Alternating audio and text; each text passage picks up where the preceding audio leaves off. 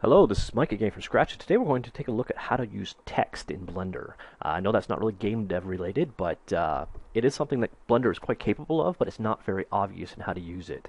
I recently had to make a title screen for a game tutorial I'm working on. Was going through the process and went, wow, this isn't really that obvious, so maybe I should put together a quick video. And here is that video.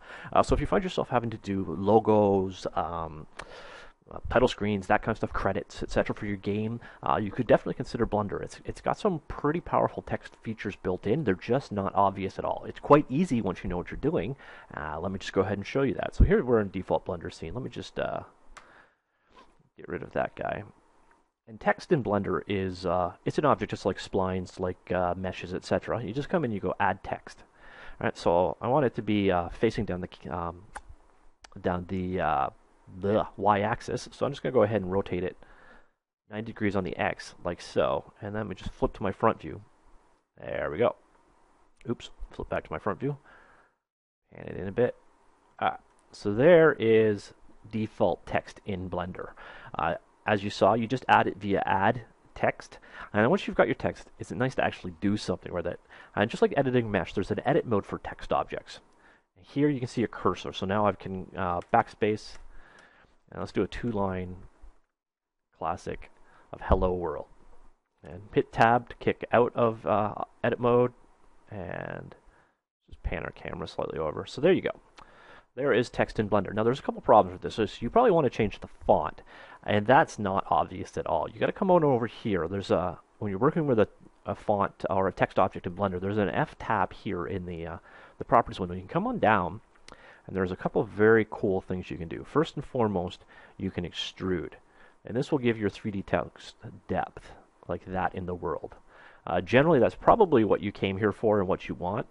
So that's a powerful little feature. Next up is your font. You go over here, you can see that you can switch between bold, italic, and underline, but you can't actually set the font. So if I want sans serif or Times Roman or whatever, they're not available. So what you got to do is for each particular font you want to work with, I'm just working in regular, so I'm just going to set regular here. They're using the default Blender font, but you can go ahead and you can load any TTF file you've got.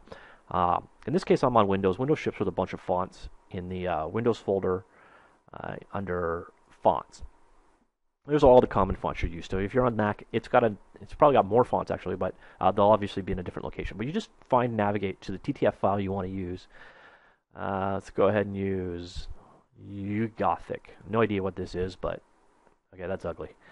Let's use something different. Rod. There we go. That's even uglier. All right, so there is our text in Blender. You can set this. So obviously, you can change the fonts up this way. You can extrude using this property here. You can offset, which is the amount of basically your thickness of the font in 3D. You can bevel it, so that's how the edges are going to be raised or shot. And then resolution is the mesh density that it's going to render at. Leave that alone. I don't want it to be too big. Next up is you've got your paragraph justification. Just like if you're working in a word processor. Let me just switch back to, I'm in edit mode. Never mind. All right, switch out of edit mode. Switch back to the front camera. You can align just like you would in a word processor. This is all being done relative to your pivot point of your object. So if you want to move that so that your justifications are different, it's ultimately that value that determines it. Moving the pivot point's a little bit beyond what we're going to talk about in this tutorial, but that's it. Basically, that's the basics of generating a font. Now that you've got it, though, it's not really renderable or do anything with it. What you got to do now is convert it into a mesh. And that's just a matter of object, convert to, and then mesh from curve, meta, surface, text, like so. And you now have, this is now a polygon object. You can no longer edit the text at this point. If you want to be able to, you should just keep original on it. So now that we've got that, here, let me just kick into edit mode. You can see a very dense mesh is generated as a result. Go ahead and UV unwrap. All right, and let me just quickly go to our renderer. Turn on freestyle. Jack up the line thickness slightly. Freestyle is the non-photorealistic renderer.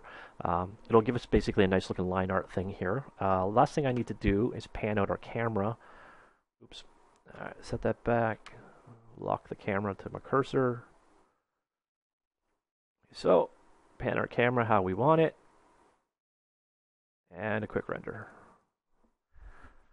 So that's the freestyle is tracing around the edges that you see. The lack of light is not doing us justice here. Add. I'm in edit mode. Alright. Add. Lamp. Sun. Schwunk. Alright. That should be a bit better. Go ahead and render.